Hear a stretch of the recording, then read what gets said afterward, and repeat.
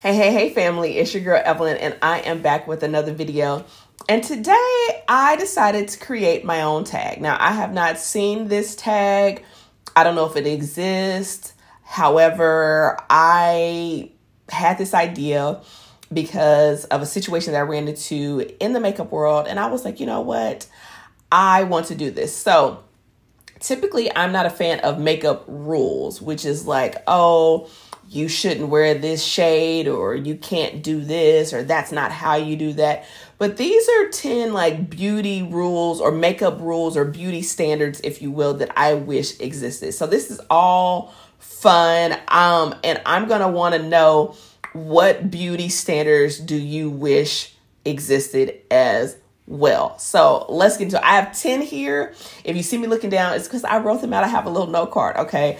And yeah, this is a little bit of, a little tongue in cheek, a little brands pay attention, just a little bit of a little bit of all of it mixed together. Okay. So the first things first is, I think that every single makeup brand should offer foundation sample cards.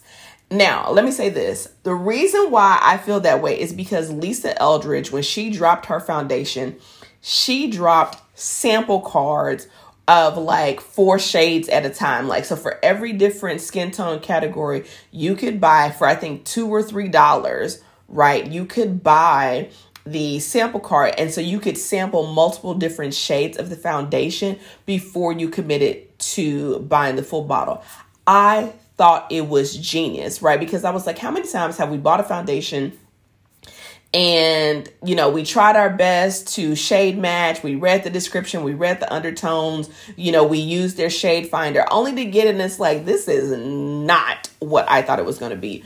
And so being able to just make a small investment of $2 or $3 to test out the foundation not only will save us a lot of money, but will save brands a lot of money with returns or people being dissatisfied with the product and all that kind of stuff. Let me see. Do I have any of her sample cards left? I don't know if I do. I don't think so. I think I figured out my shade and I used them up, but they were fantastic. Okay. So I think every single brand that has liquid foundations should offer sample cards as like a standard across the beauty industry. I just think there would be a lot less waste on both ends. Okay. Number 2. Okay. And these are not ranked in any particular order. These are just things that I have thought about a lot, probably more than I should as a consumer. But part of the business entrepreneur person to me is like, y'all need to get it together.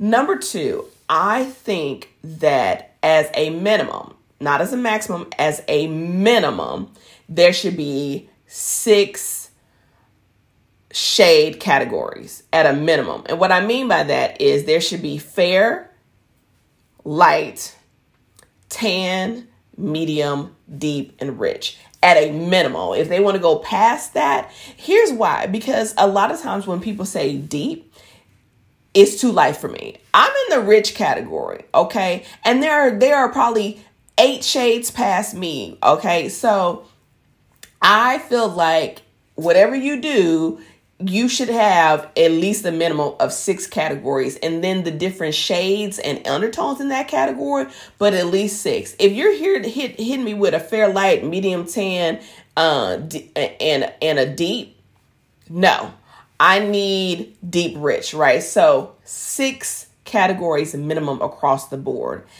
Now, this third one, this is the one. Okay. So recently I was in Nordstrom and I was buying a blush and a lip product from the Gucci counter.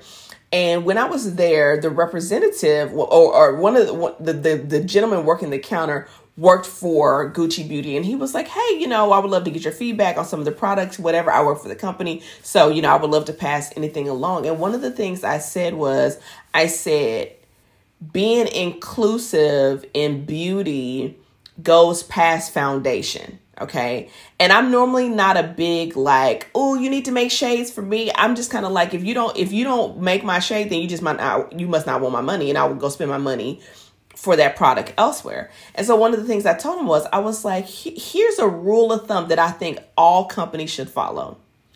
is that your deepest bronzer should be darker than your darkest shade of foundation. Like, to me, this is common sense, right? Like, whatever your foundation range is, okay? And Gucci has an amazing foundation range, right? So I'm gonna give them 2 thumbs up on that. I'm not necessarily a fan of the formula for my particular skin tone, type, but the shade range is there. I need bronzers that go past the darkest shade. Otherwise, they're not going to show up. If your darkest bronzer is not even light enough to be, is not even deep enough to be a finishing powder on me, then we've missed the mark. Conversely, if I was somebody on the lighter skin tone, I would be like, your lightest shade of concealer should be lighter than your lightest foundation. Like, to me, this makes common sense. Y'all let me know in the comments, like, does that make sense to you? Like, obviously, if you made a foundation for me, I need a powder, I need a bronzer, I need a concealer. So make it a complete makeup wardrobe, right? So your deepest bronzer should be darker than your deepest shade of foundation, and conversely, your lightest shade of concealer should be lighter than your lightest shade of foundation. Okay, number 4, and this is going to be a controversial one. I don't think people should keep putting bronzers in face palettes. And let me tell you why. You are automatically excluding 5 other categories. It doesn't matter what shade you put in the face palette. There are going to be several other face categories that we talked about, the 6, that cannot use it. And more often than not, okay, it's not deep enough. And let me tell you, and this is not just non-black owned brands, because I have this palette here. I'm about to show you. I have this palette here from Uma Beauty. Anyway, I had wanted this palette for a very long time. Got it last year, right? When I tell you this bronzer, what? Child, that's not even a face powder for me, okay? Highlighter, even the deep highlighter is too light. Obviously, the lightest highlighter is too light. And the blush barely kind of shows up. And this is a black-owned brand. We've also talked about the black-owned brands that don't make bronzers deep enough for me, which is strange. So this is not calling out any particular brand. I'm not even calling them out specifically. My whole thing is, if you are going to do a face palette and you want to put a bronzer in it, then I need 6 variations minimum. And and the deeper one needs to be dark enough so that the darkest foundation that you offer can use it. Again, this is common sense to me, but I'm just not a fan of bronzers or highlighters either, because here's the thing, right? When it comes to face palettes, I think I've told y'all this before, when it comes to highlighters, I thought I was not a fan of highlighters because everybody wants to give a dark-skinned girl a golden highlight. That's like saying you want to give a light-skinned woman a silver highlight. I'm not gold. I'm brown, okay? So I need the highlighter to be brown, okay? Not just deep golden, not even just copper. I need it to be brown. Same thing, right? But if you're going to do that, if you're going to make a face palette, then all the components, you need several variations, and all the components in there need to work for the different ranges. Okay. Here is number 5. And again, these are my personal beauty standards that I wish existed. You should carry every shade that you offer of something in store. Every shade that you offer in store. And so if you're like, oh, that's expensive, figure it out, right? It's 2023. I don't really care. Because what you're doing is you're passing that inconvenience and that expense on to your client or customer. So for example, if I go into a store and I want to get something that's in my complexion, they're like, oh, we don't have it in store. I'd have been to 3 or 4 different stores. And this is different if it's like sold out, right? Like if it just sold out because it was popular versus you don't carry it in store. So let me get this right. So somebody else can drive to the store and pick up what they need easily, but then I'm going to have to go online, possibly wait, pay for shipping, hope it doesn't arrive broken, all that kind of stuff, because you don't want to carry it in store. I think not. 99% of the time, if there's a product that I would like to try and my shade is not in store, I'm never going to buy it. You know what I'm going to do? I'm going to go spend my money with somebody else who carries my shade in store. It's a thing, right? Okay, that's number 5. Number 6, eyeshadow palettes should come in different variations of the same palette. Let me tell you, when Natasha Denona released this Glam Face palette, now she only did 2, okay? When I tell you these shades in here all work, they look a little, let me go down here. They look a little light on camera, but when I tell you all of these shades work on my skin tone, and let me tell you what's so interesting about making deeper palettes, right? Is that anybody can use them. Like I know a lot of people who are not brown skin, not African American, who preferred the deeper palette over the lighter palette. You know who's doing this? Sydney Grace. They will release like a fair light version of a eyeshadow palette and then like a deep dark version, because it's the transition shades, right? It's the way the transition shades show up. So if you drop a palette and all the transition shades are like beige and tan, that's half the palette, or that many shades I off rip cannot use. But if you say, you know what, the colors are fine, but these transition shades or the depth of certain shades, I'm going to make one a little bit deeper. Let me. I'm just throwing this all around. Let me put this back in the drawer. I'm going to make one a little bit deeper so that darker, richer skin tones. Like again, common sense, right? Common sense. And you know, coming to me like that's expensive. I don't know what to tell you. It's 2023. Figure it out. You know what I'm saying? We don't care. Okay. Number 7. Okay. Tell me the undertones of the lipsticks. Let me tell you. So Pat McGrath recently came out with a line of lippies, and even the package is different. So the formula is the same, but there are these shades in one color packaging that have a cooler undertone, and there are shades in one color packaging that have warmer undertones. And I think this is genius, because a lot of times I can't really tell based on the model, based on the arm swatch, even based on the description. But like if you tell me these are the cool lippies and these are the warm lippies, it's like the same thing with having the foundation sample cards. It's like, it's just so much easier. There's so many times where I've gotten a lippy and I'm like, oh, this is much cooler than I thought it was going to be, or much warmer than I thought it was going to be, depending on your skin tone. And I don't love it. Had I known that it was going to be this cool or this warm, depending on what you're looking for, you could have made a different decision. Like, for example, I have this Chanel lippy right here. Okay, this is the Rouge Cocoa Flash in number 56 Moment, right? Now, I love this, but it is definitely, I've got a little residue on my hand. It is definitely much cooler than I thought. I thought it was going to be more neutral, okay? So I don't wear it as often as I would like to because it's cool tone. I have a neutral undertone. I need it to be like neutral or warm. Otherwise, particularly on the lips, otherwise I'm going to be looking like Def ran over. And listen, I know I know amongst our girlfriends that gray beige lip with the liner trend is in. I don't like it for me. Gray lips, gray beige lips, not my thing. The girls who rock it, they rock it. It never looks good to me. Okay, and it doesn't matter. As long as they love it, they love it. I don't like a gray beige lip. Okay, No. Okay, let's keep going. Okay, so let's get into the next one.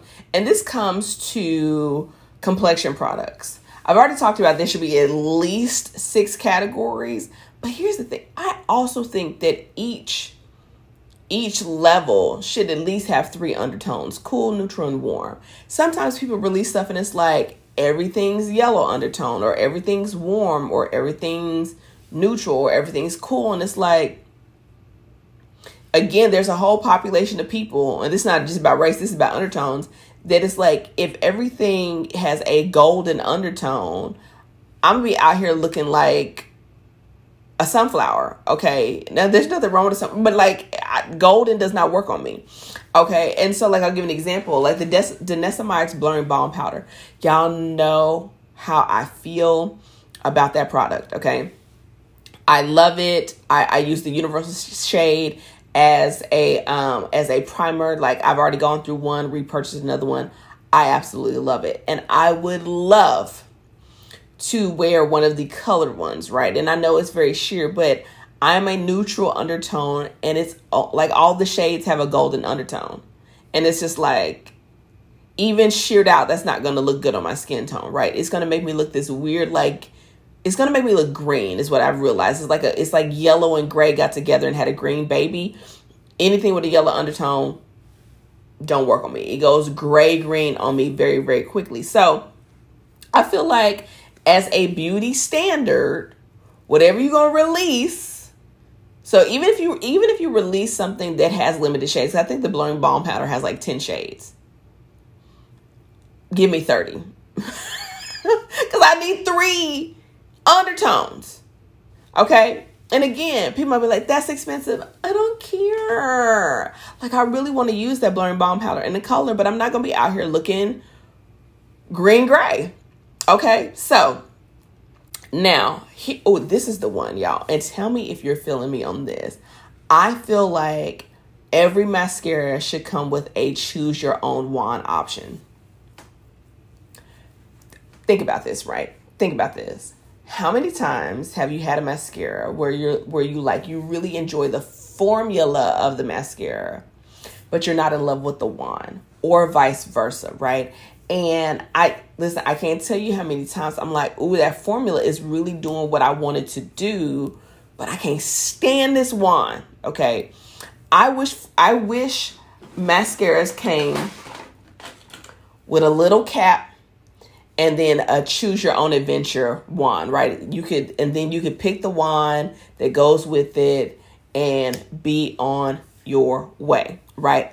I would love that. Like, for example, I personally love a very, very skinny wand for my lower lashes, but I personally prefer a curved, quite large one for my upper lashes, but it needs to be tapered so that I can get to the inside. Like Too Faced Better Than Sex, as much as that mascara will give you some big fat lashes, that wand is so big and bulbous that I can't even get to the inside of my eye, right? So I don't buy it anymore because I hate the wand. Love the formula, hate the wand, right? If I could get that formula and choose my own wand, please.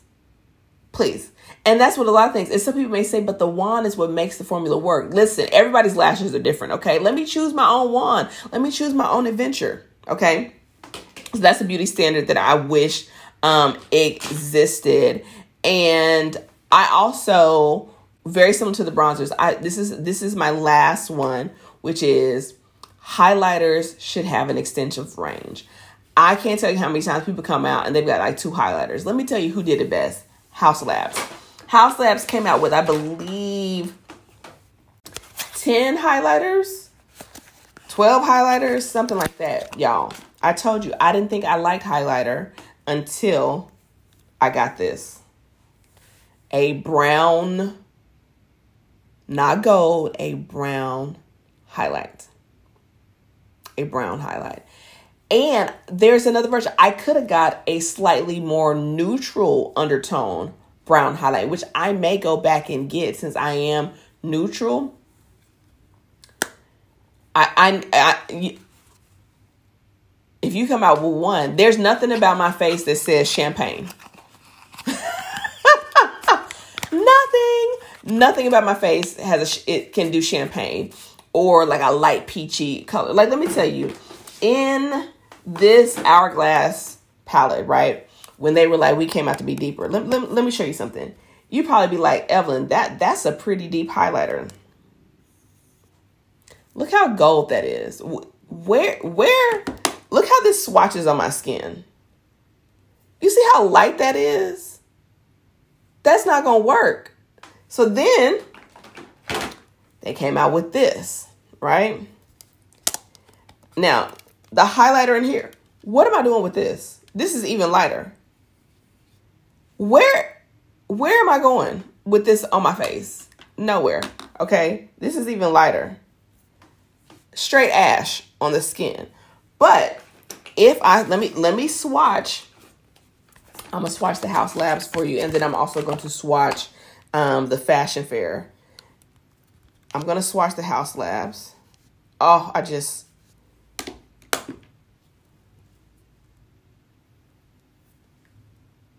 you see the difference? Let me swatch the Fashion Fair because that's what I have on today. I have on the Fashion Fair highlighter over my Gucci blush. Listen, I didn't think I was going to swatch anything in this video. But first of all, there's a gold one in here. I'm not using it. Look at that color. That is a highlight for me. I'm going to swatch that one. Like, do you see? Do you see? You see, let me tell you, it's almost even better than the House Labs because you almost can't. It's almost blended into my skin, right? Like I have to turn it. That's what I mean. That's a highlighter for me. Okay, you can't see gold. You can't see champagne. You can't see peach. But you can tell I'm highlighted. Like, let me just, like, even as I tap it on, you can't see it. But you can see the reflectiveness. Listen, it's a whole vibe. So anyway, those are the 10 makeup rules, beauty standards that I wish existed. Let me know, do you agree with any of them? Do you disagree? Do you have any that come to mind that you're like, I wish this was a thing? I would love to know, okay? And if you are someone who creates YouTube videos, I would love for you to do your own video about however many beauty standards you wish existed as well. So anyway, I thought this would be fun, and I will see you in my next video. Peace.